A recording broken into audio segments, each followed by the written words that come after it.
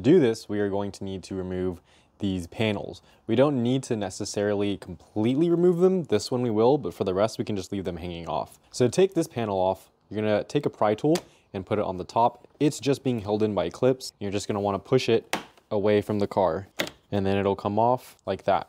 That is your interior door piece. Okay, so for this one, what we're gonna want to do is similar concept, but we're not completely removing it. We're just taking the top part off. So to make this a little bit easier on yourself, if your screen is able to swivel, go into controls, you'll go into display, and then you're gonna want to tilt it either to the center or to the right. That way you have a lot of room in this crevice right here. What might help is moving the steering wheel. So let's move it down all the way. Okay, actually that helps a lot. That way we can really shove the pry tool in from the top.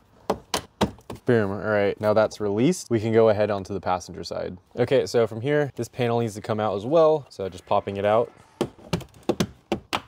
Then we'll move the screen back to the center.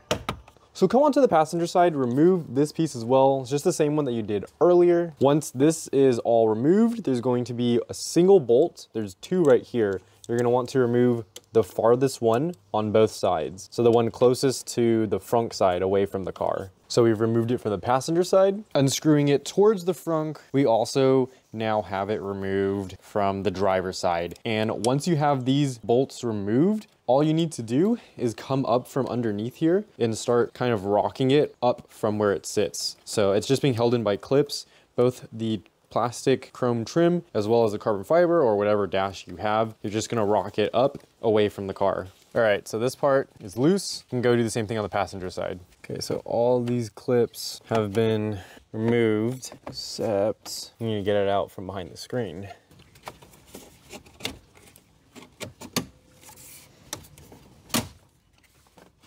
There we go.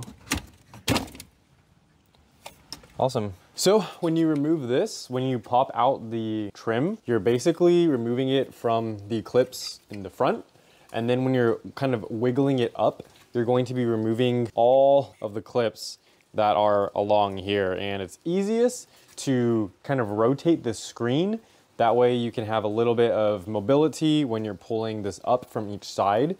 It's easiest to pull it when you're pulling it out, pull it towards the car at an angle. So kind of pulling it up towards the roof, but also at yourself, kind of at an angle. It's the best way to do it. You don't want to pull it up like this. You might want to get the first initial set of front clips removed, but afterwards, if you keep doing it, you're gonna break the longer clips in the back. So you're gonna wanna pull it up and out, and then when you remove it, towards you and out. That's pretty much it. We have the dash fully removed, and we can start assembling the light strip along here and then plugging it into our controller module. So now we're going to replace the silver trim on both sides. It should look something like this.